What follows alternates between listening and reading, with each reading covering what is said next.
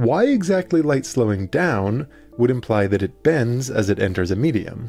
If you have some light wave shining into a material like glass, if it slows down, notice how that means that it gets kind of scrunched up. If its wavelength in a vacuum was some number lambda, then the wavelength inside this material, where it's gotten slowed down, is something smaller than that.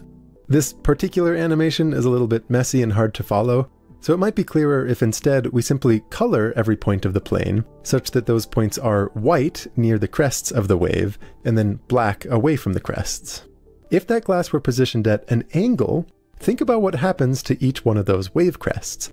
As it hits the glass, the lower parts slow down before the top parts, causing it to get sort of smeared out. And overall, the wave crest ends up at a different angle.